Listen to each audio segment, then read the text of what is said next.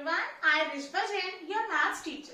Welcomes you all in online classes. I hope you all are studying well. As you know, we have completed our chapter 3, shapes and patterns. So today we are going to start chapter 4, geometry. To learn about this chapter, we need some geometrical instruments like pencil, eraser, sharpener, ruler. Ruler means scale, protractor, that is G, and compass. So bring your geometrical instruments for learning this chapter. Now in this chapter we are going to start with basic geometrical concept, in which we will learn about point, line, line segment and ray. Now we are going to learn these four things separately, one by one. Now you can copy the work in your rough notebook. Now we are going to start the first basic geometrical concept, that is point. Have you ever heard about the dot? Yes, we have heard many times. And how can we draw it? We can draw a dot with a sharp pencil. So we can say this dot is known as point. So first point is represented by dot. It means a point can be represented by dot. The second is it will be named with capital letter. Yes, what is this trying to say? This is trying to say if I have a point here, so I can name it with only capital letter. Which letter? Alphabetical letters. Do you know? Yes, in English we have 26 letters, so we can use any of the letter out of A to Z, but it should be capital. So I am using A here. Next point is it has no length, no breadth and no height. Yes, can you see it?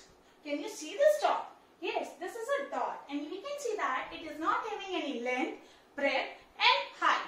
So the quality of a point is it has no length, no breadth and no height. Now, how can we call this point? How can we name it? We can name this point as point A. So this is the example of point. Now you can start writing it in your rough notebook. Now we are going to learn rest 3 basic geometrical concepts, line segment, line and ray. We will learn all these basic concepts in a tabular form on the different bases. Now we are going to start with line. Now I am drawing a line here. What can we observe in it? We can observe I have drawn 2 arrows at the both ends. It means the both ends of the lines are moving endlessly, continuing endlessly. So it means the length of this line is not fixed. Why not fixed? Because it is moving in both the directions endlessly. There is no end.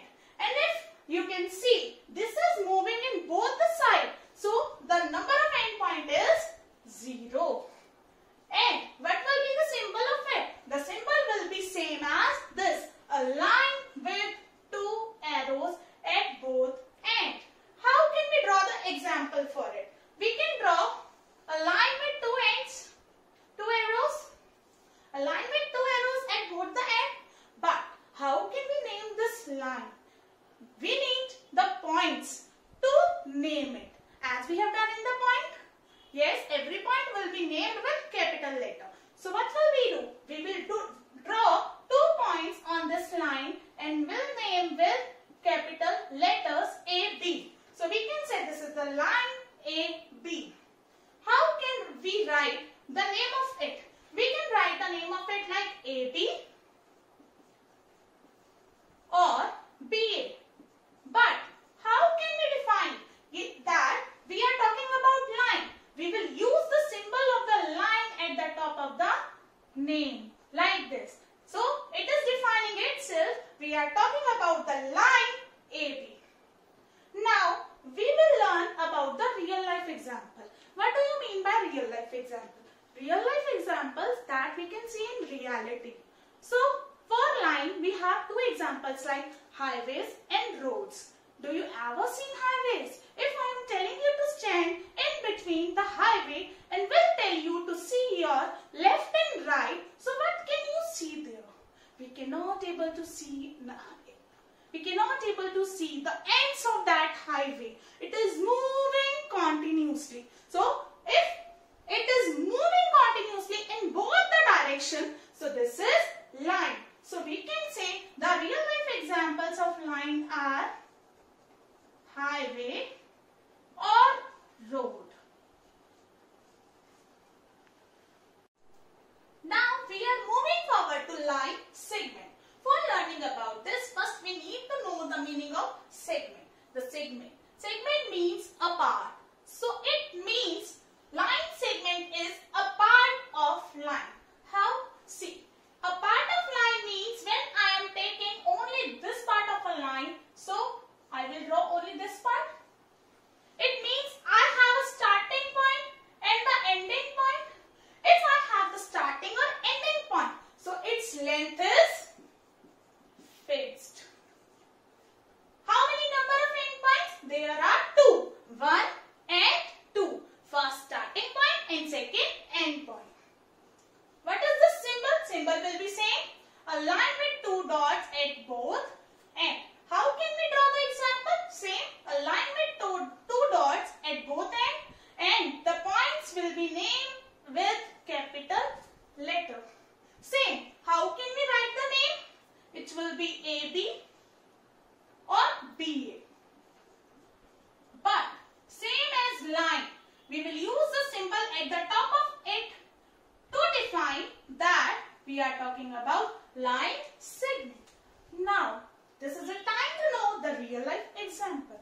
Can you see this? What is in my hand? I have marker. Is the length fixed for it? Yes. Do this marker have 2 points? Yes. First, second. So, if the length of this marker is fixed, it has 2 endpoints. So, this is the example of line segment. Can you observe the pencil in your hand? Yes. It is also fixed length. It is having 2 endpoints. So, the pencil is also an example of line segment. Have you ever observed the ruler? Yes. The length of the ruler is fixed. It is 30 centimeter in a ruler, in a short ruler. So, its length is also fixed. It is also having 2 endpoints. So, this is also the example of line segment. So, we can write pencil and ruler